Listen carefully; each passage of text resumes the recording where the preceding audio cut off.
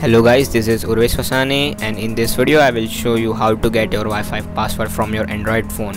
So first of all, you have to root your phone, and I am making this video for my friend Swapnil Shukla's channel. And click on Play Store and just open it.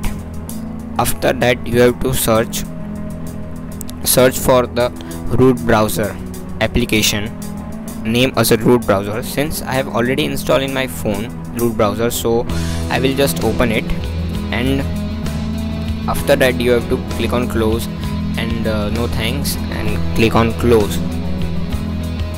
Okay, so after you have to search for the folder name as data. Now you have to search for the folder name as a MISC. So click on open just directly.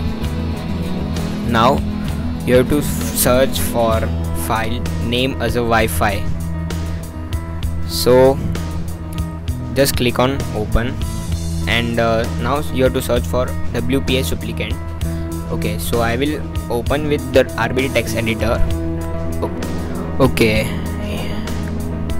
here is the list of Wi-Fi's password that I have been connected before using this phone. So if you want someone's password, so search for his Wi-Fi and get that password from this list. Thank you for watching this video, and subscribe my friend's channel for more tech videos.